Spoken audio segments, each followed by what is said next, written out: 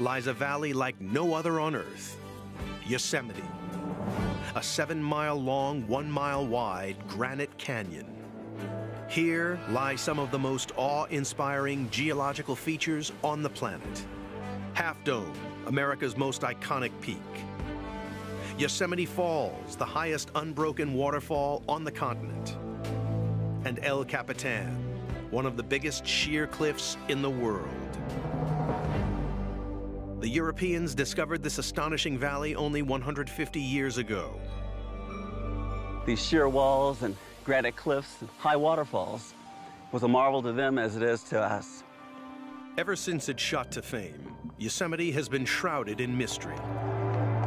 It's almost as if there was a higher power at work that basically said, that looks really good right about there, and then just put a little bit of grass right there, and put some oak, like an oak woodland right through there, and that's it, that's perfect. Because it doesn't seem like anything was haphazard.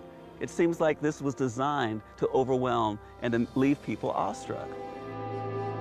Yosemite's unique design has intrigued scientists for centuries. I think when you see something that's this dramatic, you just have questions. And the question is, how did this happen? How did you get monoliths, these huge stone structures that are just rising thousands of feet off the valley floor? How does that come to pass? And for over 100 years, people have been trying to answer that question.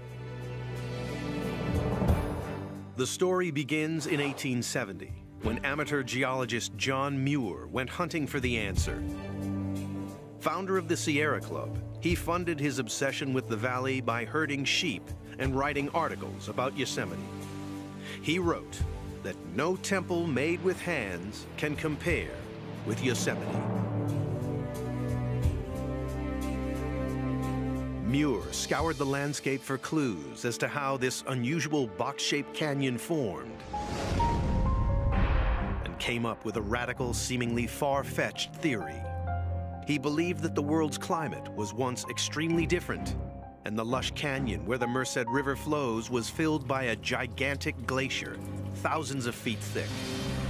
Muir proposed that as this river of ice slowly flowed downhill, over thousands of years, it gouged a deep canyon and sliced vertical cliffs into the granite walls.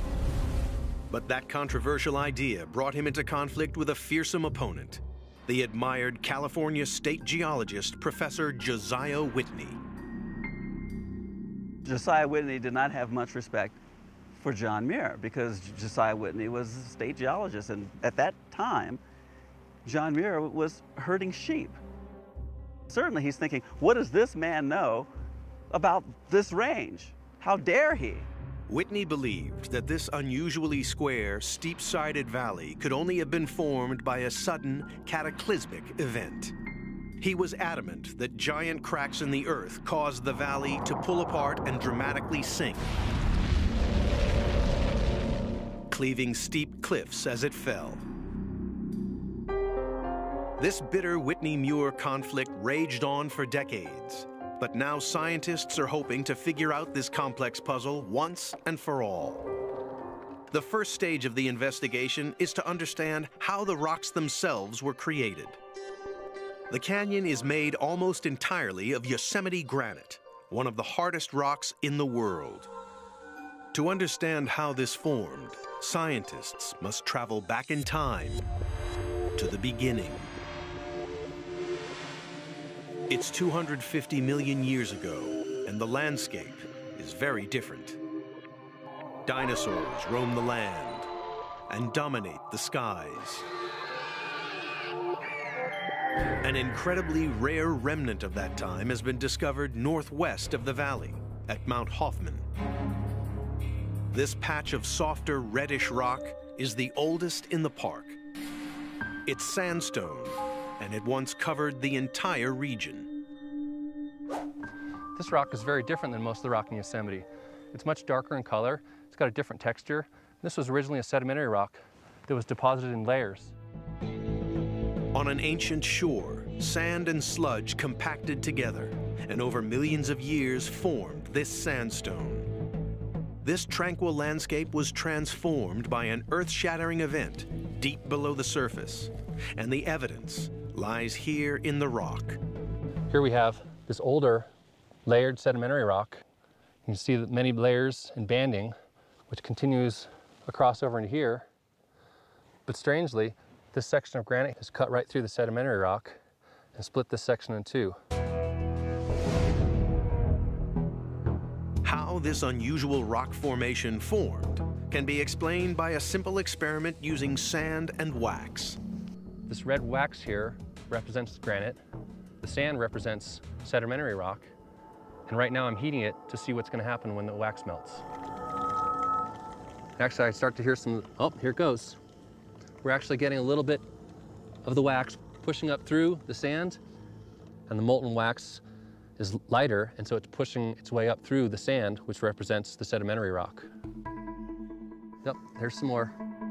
It proves the only way granite could have cut through this sandstone is if it was originally molten and able to flow like a liquid. Molten rock forms deep within the earth, rises up through the crust, in this case, forced its way through a crack, expanding it open, and then cooling and solidifying to form this band of granite. This band of granite tells scientists that Yosemite's cliffs were once molten and heated to 1,800 degrees Fahrenheit. 95% of the rock in Yosemite is granite, and I can see with the naked eye all the crystals in here. They're fairly large, and that tells me that this rock cooled very slowly.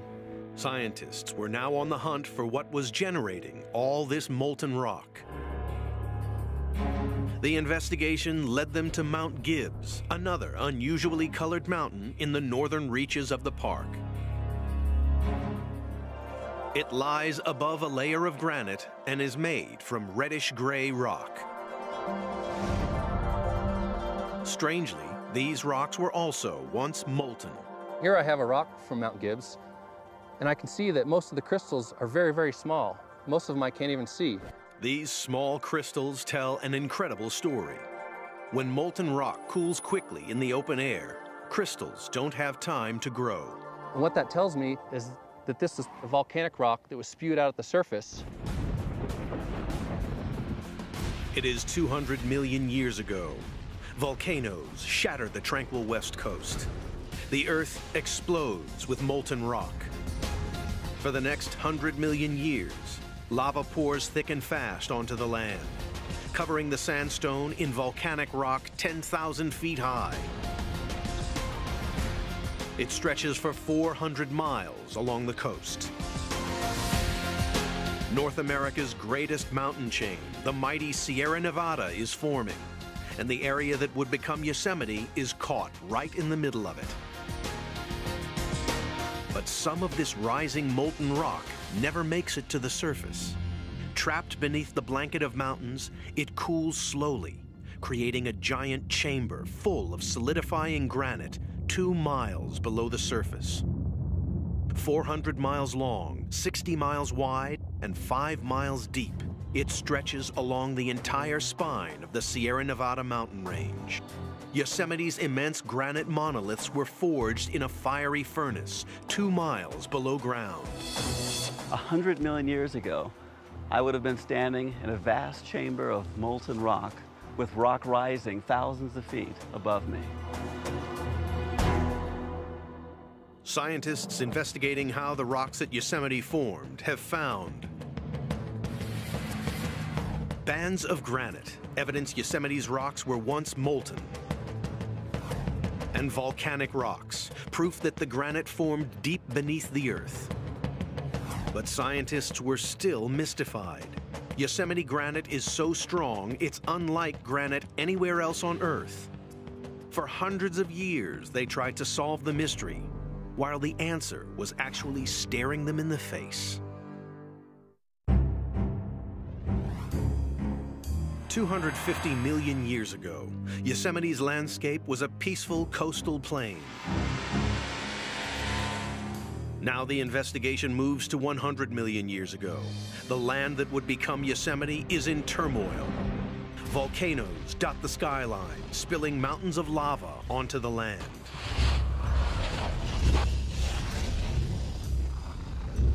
And entombed beneath 2 miles of volcanic rock lies Yosemite's molten granite. The next 10 million years is a critical period for the rocks of Yosemite. Something unique is happening to the granite, making it tough enough to hold up cliffs 3,000 feet high. The search for the secret of Yosemite granite's immense strength led scientists to the biggest steep-sided granite block in the world, the mighty El Capitan.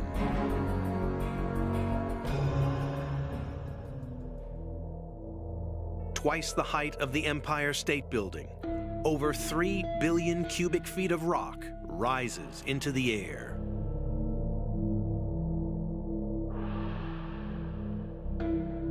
El Capitan is the largest granite monolith in Yosemite National Park. 3,000 feet of pure granite. It's one of the biggest cliffs in the world. When I look up at something like this, I really want to hang on to the rock because I feel like I'm going to fall backwards with vertigo. Amazing.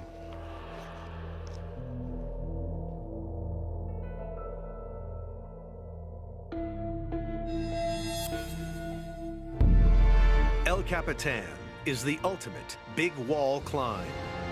Once considered impossible to conquer, it's a treacherous ascent up a vertical, near featureless rock face with only a handful of routes to the summit. Sheer granite walls are normally unstable and over time get pulled down by erosion. So it was a mystery how rocks could hold up cliffs this big. Scientists are sampling the rocks to find out, but the Yosemite granite doesn't give in without a fight. Whew. These Yosemite granites are really hard. You can work up quite a sweat trying to collect a bag full of this stuff. Buried within this rock is the secret to Yosemite granite's success. Oh, finally. Well, one clue to why these rocks are so tough is given by this sample right here. These are really large crystals. Large crystals make a rock really strong. They kind of weld together and they're flawless and they give a rock a lot of strength. But it was a mystery how these tough crystals got so large and created such flawless rocks. This is in contrast to normal granite, which, when it cools, forms a hard rock with a fatal flaw. Riddled with cracks, these rocks are vulnerable to erosion. If you take anything and it's very hot and you cool it quickly, it'll shatter. And granite bodies that cool quickly and form a lot of cracks that weaken the rock body and make it unable to support 3,000-foot cliffs. If you walk up to a typical granite and look at it, you'll find cracks a foot apart, 2 feet apart. You walk up to El Capitan, you might have to go 100 feet or more between cracks in the rock. Clearly, something different happened here 100 million years ago.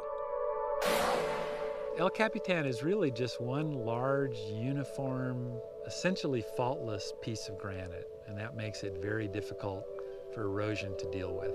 For many years, it was a puzzle what had caused Yosemite granite to form so differently. But the secret had been staring scientists in the face. One of the things you can see is a clue as to how this landscape formed in that dark diagonal